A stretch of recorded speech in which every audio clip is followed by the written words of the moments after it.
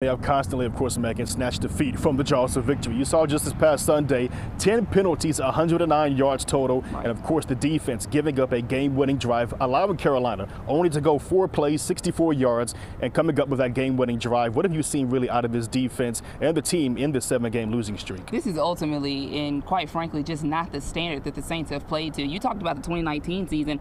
They've just had a down year for the past couple of years, have not seen the playoffs, and that's just not the way that Saints football is to be remembered or to be recalled, if you will. Right, definitely. And the way that this has gone about, you thought the way the season started, you go 2-0, how inexcusable do you think it was, the fact that you dominate the Carolina Panthers, beat them by 37 points in week 1, and then you only managed 22 points in week 2, in week 9, 10, whatever it is at this point, I'm losing track, right, and you still come up short. And that's something that I asked head coach former head coach Dennis Allen at the time. I said, how do you prepare for a team that at the time was 1-7? And he said, at the end of the day, we have to focus on ourselves. Now, I'm not sure what the disconnect was between last week and yesterday's loss, but losing to the Carolina Panthers, who are now 2-7 due to that victory, is really inexcusable.